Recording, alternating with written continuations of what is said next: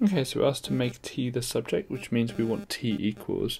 I'm just going to write the equation out. Now, oh, that should be a plus. Let's change that to a plus. Right, now you might look at that and go, hang on, it's impossible to make t equals because there's two terms with t in it. So we would end up with two lots of t.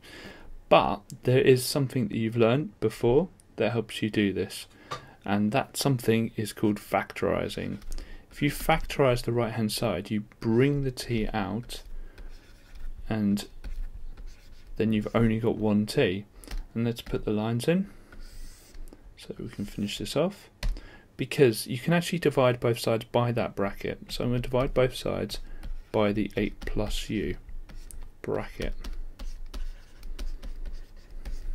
And this leaves s over 8 plus u. You don't need the bracket anymore because it's in the fraction, equals t, or t equals s over 8 plus u, or u plus 8, it doesn't matter.